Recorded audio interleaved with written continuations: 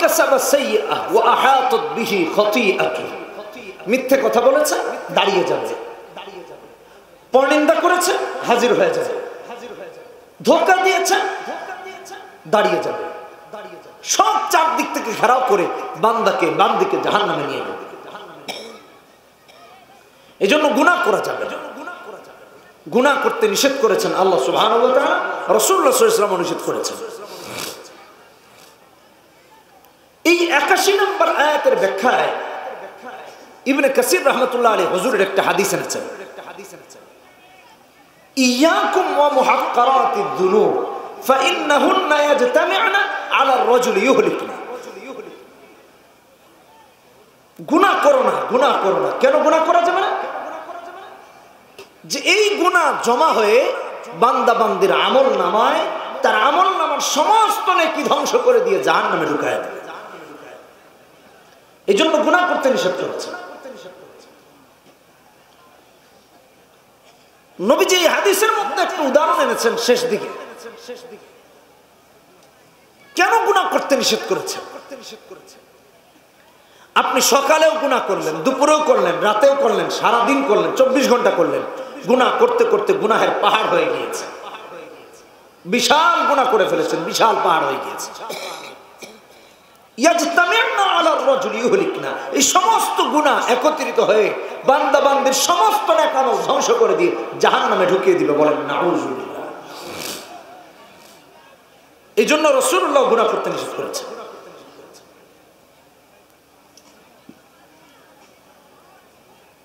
এই হাদিসটাকে বোঝানোর জন্য,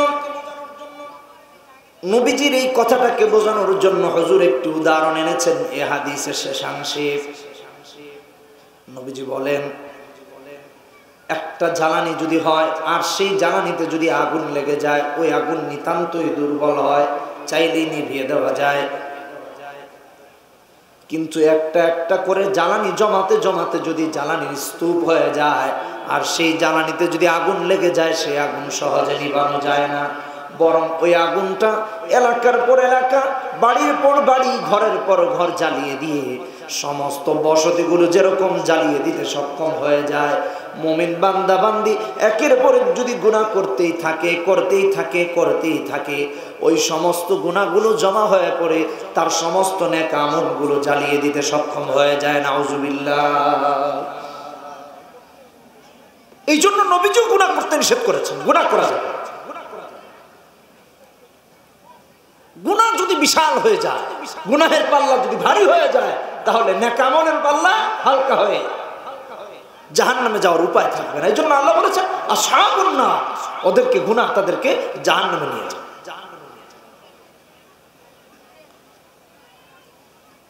দুনিয়ার আদালতে, দুনিয়ায়, পৃথিবীতে টাকা হলে, ক্ষমতা হলে অনেক কিছু করা যায়।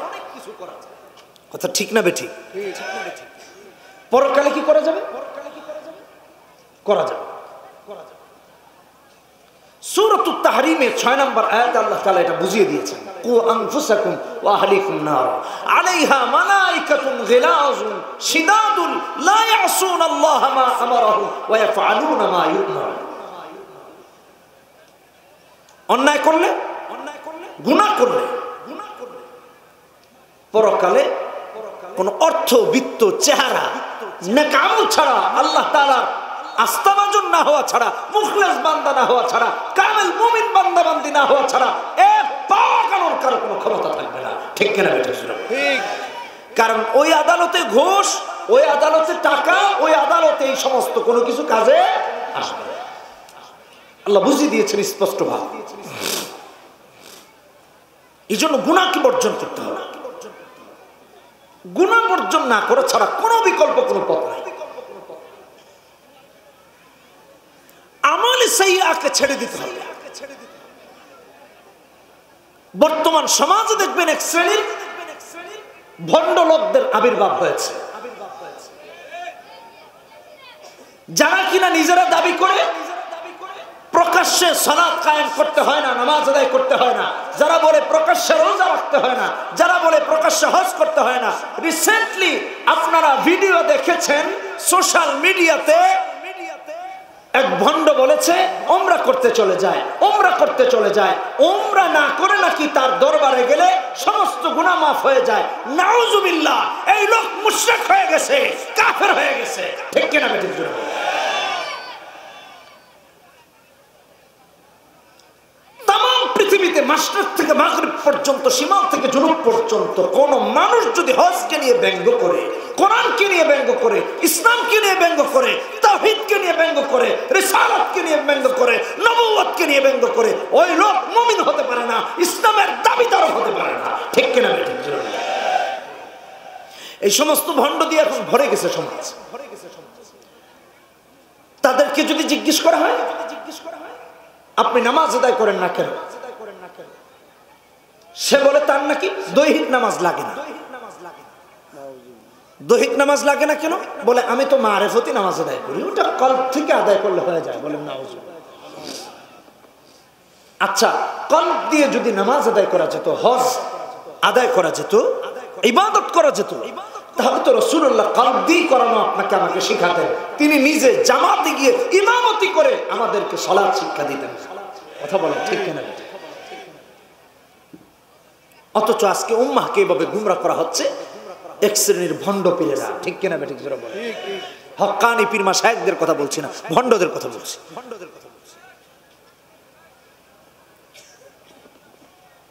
একবার আমি সিলেটে গেলাম, মাহফিল ছিল দিনের বেলা, সকালে, সারা রাত গাড়ি চালিয়ে চলে গিয়েছি, সঙ্গত কারণে আমার ড্রাইভার ছিল না। তো ওখানে নেমে চিন্তা করলাম দরগা মসজিদে ফজরের নামাজটা আদায় করব। আমার সাথে আরো কয়েকজন মুফতি সাহেব ছিলেন। গাড়ি পার্কিং করতে যতটুকু টাইম লেগেছে ততক্ষণে তারা নেমে অজুখানায় গিয়ে ঢুকে গিয়েছে। আমার একটু বের হতে লেট হয়েছে, ঢুকতে লেট হয়েছে। তো আমি ঢুকে ডান দিকে চলে গিয়েছি, ওখানে পুকুর। অজুখানা খুঁজতে খুঁজতে ওখানে গিয়ে দেখলাম যে না, এখানে তো অজুখানা নেই, বরং অজুখানা বাম পাশে হতে পারে, আমি ওখান থেকে ঘুরে আসবো। ঠিক এমন মুহূর্তে দেখি একজন লাল শালু, গলায় শরীরে লোহার শিকল বেঁধে, শিকলের মাঝে মাঝে আবার তালাও মারা, আমাকে আটকাইছে। কয়েক দিয়া যায়, একদিকে পুরো সামনের জায়গাটা খালি, মুসল্লি দুই একজন করে আসতেছে, ফজরের মাত্র আজান হয়েছে। তো এই লোককে দেখে তো আমি ভয় পেয়ে গেছি, আল্লাহ এটা কি জিন্নাত না মানুষ? দাঁড়িয়ে আছে, জিজ্ঞেস করলাম কি দিব, বলে টাকা দিব। তো আমি কয়েকবার চিন্তা করলাম যে দৌড় দিব নাকি, আবার চিন্তা করলাম দৌড় দিলে যদি আবার ধরে আমার জাতা দিয়ে, তাহলে তো আরেক দৌড় দেওয়ার দরকার নেই। দাঁড়িয়েছি, দাঁড়িয়ে তাকিনি, কিছু একটা আবিষ্কার করার চেষ্টা করব।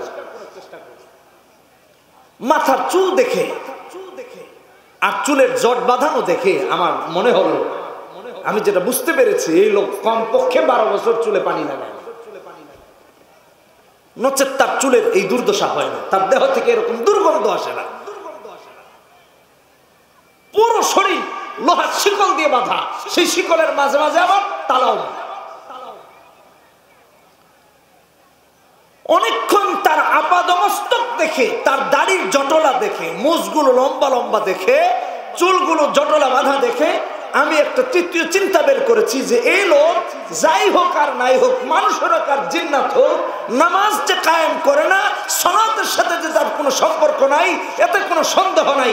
আমি এক কাজ করলাম, তাকে বললাম টাকা লাগলে পরে দেওয়া যাবে, চলেন আগে ফজরের নামাজটা পড়ে আসি। আল্লাহর নামে হলফ করে বলছি, নামাজের কথা বলতে দেরি, ভাবতে দেরি নাই। আমি স্পষ্ট ভাবে বলতে চাই, আজকে যারা হজকে নিয়ে ব্যঙ্গ করে, আজকে যারা নামাজের বিরুদ্ধাচরণ করে, আজকে যারা মারিফতের দোহাই দিয়ে বলে নামাজ দৈহিকভাবে আদায় করতে পারে না, এরা পীর নয়, এরা ভণ্ড পীর, এরা ভণ্ড পীর, এরা ভণ্ড পীর। সমাজে আছে না এরকম ভণ্ড পীর? কোনো কাজে আসবে না, কোনো কাজে আসবে না। বদামল করলে, আমলে সাইয়্যা করলে, গুনাহের কাজ করলে জাহান্নামে যাওয়া। কোরআনে কারীমের একটা আয়াত দিয়ে আপনাদেরকে প্রমাণ দিই। ليس بأمانيكم ولا أماني أهل الكتاب من يعمل سوءا يجز به ولا يجد له من دون الله وليا ولا نصيرا সূরা নিসা 123 নম্বর আয়াত মাইয়ামাল সুআ ইউজাবি যে বেনামাজি হবে অবশ্যই তাকে এর প্রাপ্তি পেতে হবে না সন্দেহ আছে আপনাদের সন্দেহ আছে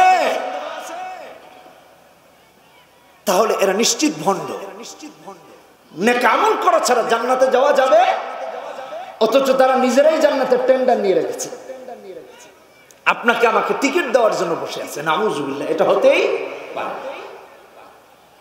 এদের থেকে এদের গুমরাহি থেকে আপনাকে আমাকে বেঁচে থাকতে হবে এই জন্য আমলে সু থেকে বেঁচে থাকতে হবে আমলে সু যেন আপনার আমার ধারা না হয়ে যায় এ ব্যাপারে আপনাকে আমাকে যত্নবান হতে হবে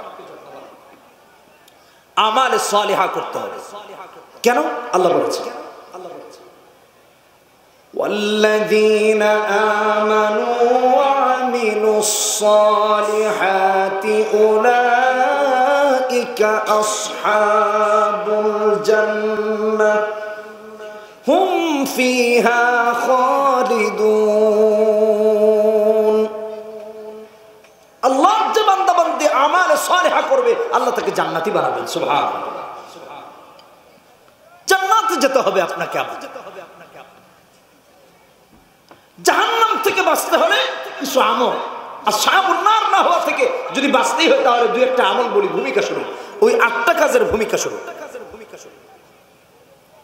একটা আমল আপনাদেরকে বলি মুসলিম শরীফের হাদিস 2377 নম্বর হাদিস এই হাদিসে 3টি আমল নবীজি আপনাকে আমাকে শিখিয়ে দিয়েছেন তার 1 নম্বর আমল হলো আল্লাহর যে বান্দা বান্দি দৈনন্দিন সুবহানাল্লাহ আলহামদুলিল্লাহ আল্লাহু আকবার লা ইলাহা ইল্লাল্লাহ আস্তাগফিরুল্লাহ এই 5টা তাসবিহ দৈনিক 360 বার পড়বে আল্লাহ সুবহানাহু ওয়া তাআলা জাহান্নাম থেকে তাকে হেফাজত করবে এই হাদিসের 2 নম্বর আমল কষ্টদায়ক জিনিস দেখলে পরে সরিয়ে দেওয়া এটা মুমিনের কাজ কষ্টদায়ক জিনিস সরিয়ে দেওয়া বর্তমান সমাজে দেখুন রাস্তা দখল করে বাণিজ্য হয় কি হয় না জোরে বলেন আমাদের ঢাকা শহরে আরো বেশি দেখতে পারবেন রাস্তাকে দখল করে নিয়ে ফুটপাত দখল করে ব্যবসা বাণিজ্য চালানো হচ্ছে এটা পথচারীদেরকে কষ্ট দেওয়া এটা কোনোদিনও ইসলাম কোরআন সুন্নাহ সমর্থন করতে পারে না পথচারীদের পথে প্রতিবন্ধকতা সৃষ্টি করা এটা মুমিনের কাজ না আর এটা মুসলমানেরও নয় ঈমানেরও নয় কিছু সামাজিক এই সমস্ত উদাহরণ দিই দেখবেন রাস্তা কেটে রাখে এই ক্ষেতের পানি ওই ক্ষেতে নিয়ে রাস্তা কেটে যখন ওই রাস্তা ঠিক করে রাখে না ওটা ওরকম করেই রেখে চলে যায় এটাও ঠিক নয় রাস্তার যেখানে সেখানে আপনি চিপস খেয়েছেন পানি খেয়েছেন বোতল ফেলে রাস্তাকে নোংরা করছেন একদিকে সেটা দৃষ্টিকটু অন্যদিকে আপনার ওটা থেকে হোঁচট খেয়ে পড়ে গিয়ে তারও ক্ষতি হতে পারে এটা কখনোই বৈধ হতে পারে না সমাজে আরেকটা সমস্যা এখন তো যার ক্ষমতা আছে সে সবই করতে পারে বোঝানোর জন্য বলতেছি ধরুন আমার ক্ষমতা আছে আমি আমার ক্ষেত আমার জমিটাকে বেড়া দিতে গিয়ে চিন্তা করলাম যে এই রাস্তার 2 হাত ভেতরে ঢুকায় দিয়ে দিলাম ভেতরে ঢুকিয়ে বেড়া তো কেউ যদি জিজ্ঞেস করে এই মিয়া রাস্তার জায়গায় ভেতরে ঢুকিয়ে বেড়া দিয়েছো কেন আমি বলে দিলাম এই মিয়া তোমার বাবার রাস্তা তোমার পথে তুমি হাঁটো আমারটা আমারে করতে দাও হয় কি হয় না এগুলো বলেন জোরজার জোরে বলেন জোরজার হচ্ছে কি হচ্ছে না এক মাহফিলে গিয়েছে কিছুদিন আগে তো গাড়ি ঢুকে না কি হয়েছে বলে হুজুর বেড়া দাও তো গাড়ির ভেতর থেকে ওই জানালা দিয়ে তাকালাম তাকিয়ে দেখি প্রায় রাস্তার 1 হাত জায়গা দখল করে নিয়ে বেড়া দিয়েছে এখন যারা চলাচল করবে তাদেরকে কষ্ট দেওয়া হচ্ছে এটা ঈমান বহির্ভূত কাজ এটা মুমিনের কাজ হতে আজকে ইউরোপ উন্নত হচ্ছে আমেরিকা উন্নত হয়েছে অমুসলিম দেশগুলো উন্নত হচ্ছে দিন দিন, আর আপনি আর আমি কালেমাওয়ালা, ইসলামওয়ালা, কোরআনওয়ালা, সুন্নাতওয়ালা, রাসূলের হাদিসের উপর যদি আমল করতে পারতাম, তাহলে সবচেয়ে উন্নত দেশ পৃথিবীর প্রত্যেকটা মুসলমানদের দেশ হতো। কথা বলেন ঠিক কিনা? অথচ আমাদের দেশে রাস্তা দখল করে বাণিজ্য চলছে, ফুটপাত দখল করে বাণিজ্য চলছে, রাস্তা দখল করে বেড়া দেওয়া চলছে, রাস্তা কেটে জমির পানি এখান থেকে ওখানে নিয়ে যাওয়া হচ্ছে, আর রাস্তা ঠিক করে দেওয়া হচ্ছে না। এটা সম্পূর্ণ একদিকে রাষ্ট্রবিরোধী কাজ, অন্যদিকে এটা ইসলাম বিরোধী কাজ। আরেক দিক দিয়ে এই কথা আপনাকে আমাকে, এই কাজ আপনাকে আমাকে রাসূলুল্লাহ শিখায় দেন নাই। কথা বলেন ঠিক কিনা? এগুলো থেকে হেফাজত থাকতে হবে। 3 নম্বর আমল, সৎ কাজের দিকে ডাকা আর অসৎ কাজের দিকে বাধা দেয়। সৎ কাজের দিকে ডাকা, অসৎ কাজ থেকে বাধা দেয়। বর্তমান সমাজে বা পৃথিবীতে অসৎ কাজের দিকে ডাকার লোক আছে, কিন্তু সৎ কাজের দিকে ডাকার লোক নাই, বরং বাধা দেওয়ার লোকের অভাব নাই, অভাব নাই। আমি শুধু একটু উদাহরণ দিই, একটু বুঝতে হবে, খেয়াল করুন। বিভিন্ন সময় বিভিন্ন অনইসলামিক কার্যক্রমের দিকে মানুষ ডেকে নিয়ে যায়, আবার সেও কিনা মুসলমান নাকি দাবি করে, নামও মুসলমানের, বাবাও মুসলমান। কি করে এটা সম্ভব? চিন্তা করে দেখুন। ইমাম সাহেব, খতিব সাহেব যদি হক কথা বলেন, একজন দাঁড়িয়ে কাউন্টার দিয়ে দিল, হুজুর এই কথা বলার দরকার নাই, এই ওয়াজ এখানে করবেন। হয় কি হয় না? জোরে বলেন না কেন? হয় কি হয় না? অসংখ্য হচ্ছে। একবার ওই কথা চিন্তা করিনি যে আমি যাকে কাউন্টার দিচ্ছি সে তো ওয়ারাসাতুল আম্বিয়া, আমি যাকে কাউন্টার দিচ্ছি সে তো আলেম, আমি যাকে কাউন্টার দিচ্ছি সে তো আল্লাহর কথা বলছে, আমি যাকে কাউন্টার দিচ্ছি সে রাসূলের সুন্নাতের কথা বলছে। এই কথা চিন্তা করলে, এই বোধ অন্তরে থাকলে জিন্দেগিতে এটা করতে পারত। কিন্তু আজকে এগুলো হচ্ছে কি হচ্ছে না? জোরে বল। এখানে 2টা শ্রেণীর লোক এই বাধায় অংশগ্রহণ করে, একটা হলো মুনাফিক আর আরেকটা হলো মুশরিক। মুশরিকরা বাধা দেয় ঈমান না আনার কারণে, ওরা তো জাহান্নামী হবেই। আর মুনাফিক সবচেয়ে নিকৃষ্ট জাহান্নামী হবে ঈমান এনে কালেমা পড়ে ইসলামের বিরোধিতা করার কারণে।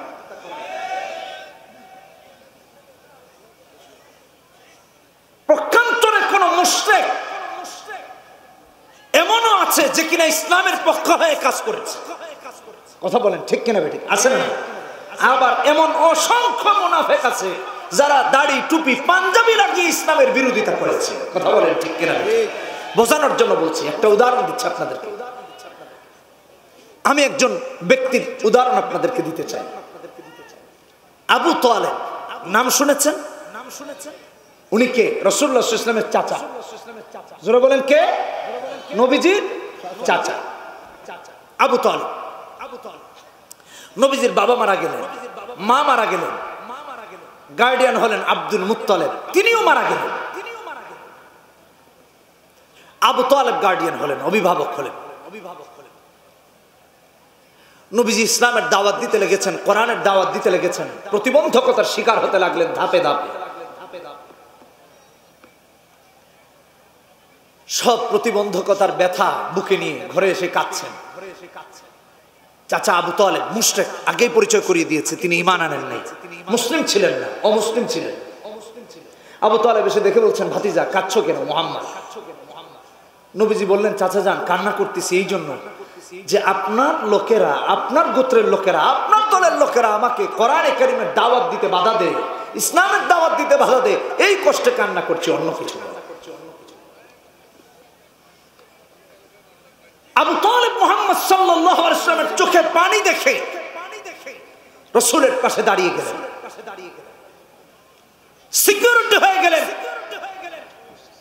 দালাইলুন নবুওয়া লিল বাইহাকি, দ্বিতীয় খণ্ড 341 নম্বর পৃষ্ঠা ইমাম বাইহাকি আবু তালেবের বক্তব্য তুলে ধরেছেন। আবু তালেব বললেন, মুহাম্মদ সাল্লাল্লাহু আলাইহি ওয়াসাল্লাম, তুমি এতিম, মা নাই, বাবা নাই, তোমার চোখে পানি দেখলে তো আমি চাচার কষ্ট হয়, আমি তো তোমার গার্ডিয়ান, তুমি কান্না করো না, কান্না করো না। আমি আল্লাহর নামে কসম করে বলছি, ওয়াল্লাহি লা ইয়াসিলু ইলাইকা বিজামিহিম হাত্তা ওয়াসাদা ফিত তুরাবি দাফিনা। মুহাম্মদ, কোরআনের দাওয়াত দাও, ইসলামের দাওয়াত দাও, তাওহীদের দাওয়াত দাও, দ্বীনের দাওয়াত দাও। আমি আল্লাহর নামে কসম করে বলি, যতদিন আমাকে মাটির নিচে দাফন না করা হবে, ততদিন আমি থাকতে ওরা সবাই মিলে তোমার কাছেও আসতে পারবে না। জোরে বলেন আল্লাহু আকবার। আরো জোরে চিৎকার দিয়ে বলেন আল্লাহু আকবার। আবু তালেব মুশরিক, মুমিন নয়, অমুসলিম, নবীজির পাশে দাঁড়িয়ে আছে।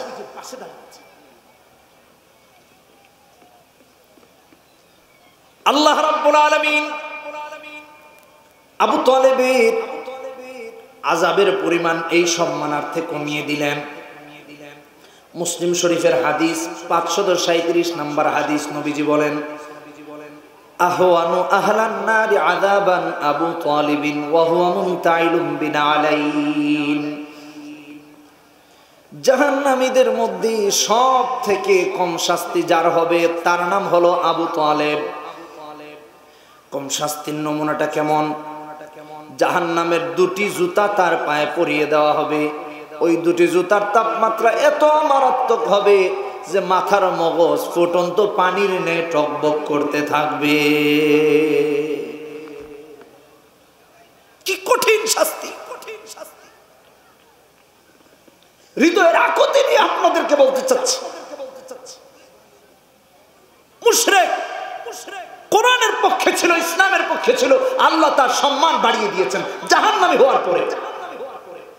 জাহান্নামীদের মধ্যে সবচেয়ে কম শাস্তি হবে আবু তালেবের, শুধু ইসলামের পক্ষে থাকার কারণে, রাসূলের সাথে থাকার কারণে, রাসূলের সিকিউরিটি হয়ে যাওয়ার কারণে।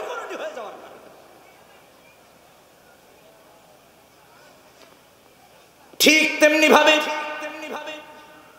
যারা কিনা ইসলামের লেবেল লাগিয়ে কোরআনের বিরোধিতা করেছে, ইসলামের বিরোধিতা করেছে, তারা হলো মুনাফিক। ঠিক কিনা বেঠিক জোরে বলেন?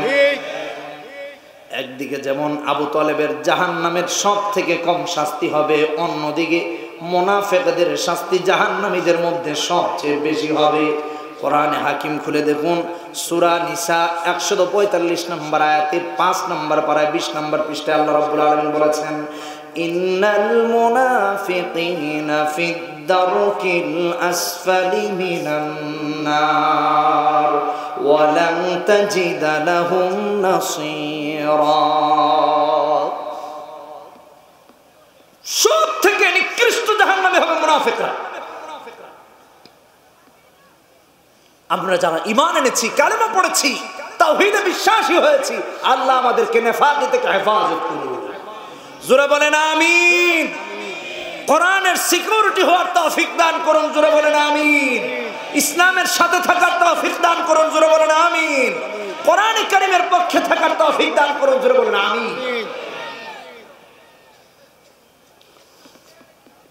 এই কথাগুলো বলেছিলাম একটা হাদিসের আলোকে। মুসলিম শরীফের 2377 নম্বর হাদিসের আলোকে বলেছিলাম, রাসূলুল্লাহ হাদিসে বললেন, আল্লাহ রাব্বুল আলামিন প্রত্যেকটা মানুষকে 360টি গ্রন্থি দিয়ে বানিয়েছেন। অতএব 1 নম্বর আমল হলো আল্লাহর যে বান্দাবান্দি দৈনন্দিন 360 বার সুবহানাল্লাহ, আলহামদুলিল্লাহ, আল্লাহু আকবার, লা ইলাহা ইল্লাল্লাহ, আস্তাগফিরুল্লাহ পড়বে। হাদিসের 2 নম্বর আমল হলো কষ্টদায়ক জিনিস দেখলে পরে সরিয়ে দিবে। হাদিসের 3 নম্বর আমল হলো সৎ কাজের দিকে ডাকবে আর অসৎ কাজ থেকে বাধা প্রদান করবে।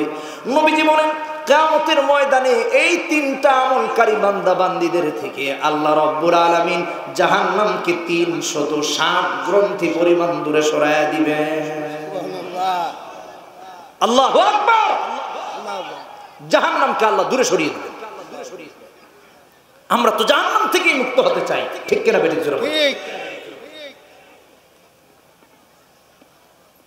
আসহাবুন নার হওয়া থেকে বাঁচার আরেকটা আমল বলি। এখানে আমরা যারা উপস্থিত হয়েছি, আমরা কি 5 ওয়াক্ত নামাজ জামাতে আদায় করি নাকি? একটু বলেন তো দেখি। সত্যি কে কে করেন না একটু হাত তুলেন তো। 2-1 জন হাত তুলছে, দেখছেন? কে কে 5 ওয়াক্ত নামাজ পড়ে না হাত তুলেছে? যাক, সত্য কথা বলার জন্য ধন্যবাদ। কিন্তু অনেকে সত্য বলে নাই, মিথ্যা বলেছে। বুঝতে পেরেছি আমিও যে বুঝে নাই। এটা কেন বললাম? 5 ওয়াক্ত নামাজ এত গুরুত্বপূর্ণ আমল। 40 দিন। কয়দিন? সবাইকে বলতে হবে কয়দিন? 40 দিন। জামাতে গিয়ে তাকবীরুলের সাথে যদি নামাজ আদায় করতে পারেন, সালাত কায়েম করতে পারেন, আল্লাহ আপনার নামটা জাহান্নামীদের কাতার থেকে মুছে দিবেন।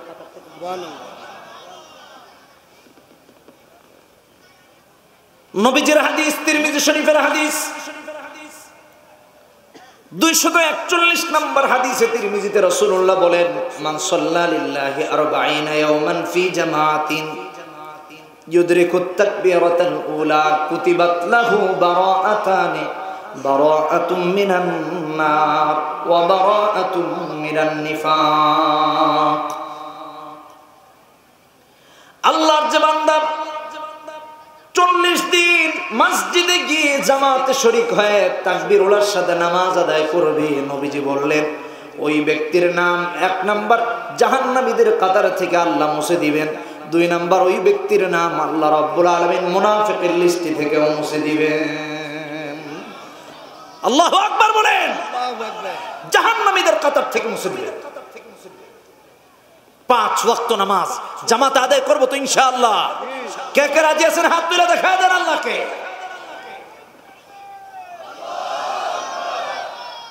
আল্লাহ কবুল করুন, জোরে বলেন আমিন। বোঝার জন্য বলবো, 5 ওয়াক্ত নামাজ খুব বেশি কঠিন না। অনেকে বলতেছে হুজুর, আল্লাহ যেহেতু 5 ওয়াক্ত নামাজ আদায় করলে 40 দিন তাকবীরুলের সাথে জাহান্নাম থেকে নামটা কেটেই দিবেন, তাহলে এটা 40 দিন আদায় করে এরপরে বাদ দিয়ে দিবেন। এরকম চালাক লোক আছে না নাই? অভাব নেই না, এরকমটা করলে হবে।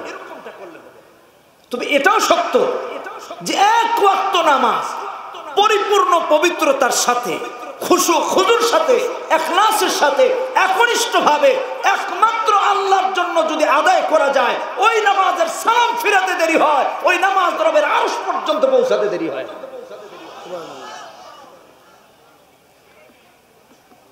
এই নামাজ বান্দা বান্দিকে সমস্ত গুনাহ থেকে হেফাজত করে দে, সমস্ত পাপাচার অনাচার থেকে হেফাজত করে দে। আপনি আর আমি যদি এইভাবে নামাজ আদায় করতে পারি, আল্লাহ রাব্বুল আলামিন ওই নামাজ দিয়ে আপনার আমার লাইফটাকে পরিবর্তন করে দিবেন। এই জন্য আল্লাহ বলেন সূরা আনকাবুত 21 নম্বর পারা 45 নম্বর আয়াত আল্লাহ বলেন, ইন্নাস সালাতা তানহা আনিল ফাহশাই ওয়াল মুনকার ওয়া লাযিকরুল্লাহি আকবার ওয়াল্লাহু ইয়ালামু মা তাসনাউন। ইন্নাস সালাতা তানহা আনিল ফাহশাই ওয়াল মুনকার, ওই সালাতটা হলো এমন সালাত, এমন নামাজ যেই নামাজে একাগ্রতা থাকে, যেই নামাজে বাহ্যিক অভ্যন্তরীণ আরকান আহকাম তাওয়াজু বিনয় সব ঠিক থেকে আপনি আর আমি আদায় করব, ওই নামাজ আল্লাহর আরশে পৌঁছে যায়। ঠিক কিনা বেঠিক? ওই নামাজ বেনামাজিকে নামাজি বানিয়ে দে, ওই নামাজ চোরকে ভালো বানিয়ে দে, ওই নামাজ ডাকাতকে ভালো বানিয়ে দে, ওই নামাজ দুর্নীতিবাজদেরকে ভালো বানায় দে, ওই নামাজ চোর বাটপারদেরকে আল্লাহর ওলিতে পরিণত করায় দে। ঠিক কিনা বেঠিক? নামাজের মতো নামাজ হতে পারে, সালাতের মতো সালাত হতে পারে, নয়তো বা কাজে আসবে। আর আল্লাহ তাআলা তো বলেই দিলেন 82 নম্বর আয়াতে, ওয়াল্লাযীনা আমানু ওয়া আমিলুস সালিহাতি উলাইকা আসহাবুল জান্নাতি হুম ফিহা খালিদুন। যারা ঈমান আনবে, ঈমান আনার পর আমলে সালেহ করবে, তারা আমার আল্লাহর জান্নাতি হবে। যেরকম সুবহানাল্লাহ। জান্নাতি হতে চাই কি চাই না আপনি আর আমি? জান্নাতি যদি হতে চাই তাহলে নেক আমলের বিকল্প নাই। নেক আমল করতে দেরি হয়, আল্লাহ তাআলা নারী পুরুষ দেখেন না, উভয়ের নামটা জান্নাতীদের কাতারে লিখে দেন। এই জন্য কোরআনে কারিমে আল্লাহ বলেন, সূরা নিসাতে 124 নম্বর আয়াতে ওয়া মান ইয়ামাল মিনাস সালিহাতি মিন যাকারিন আও উনসা ওয়া হুয়া মুমিন ফাউলাইকা ইয়াদখুলুনাল জান্নাতা ওয়া লা ইউযলামুনা নাকিরা। আমলে সালেহ করবে, নারী হোক পুরুষ হোক, আল্লাহ তিল পরিমাণ চুল পরিমাণ কমাবেন না, যথোপযুক্ত প্রাপ্য তাকে দিয়ে আল্লাহ তাকে জান্নাতি বানিয়ে দিবেন। সুবহানাল্লাহ।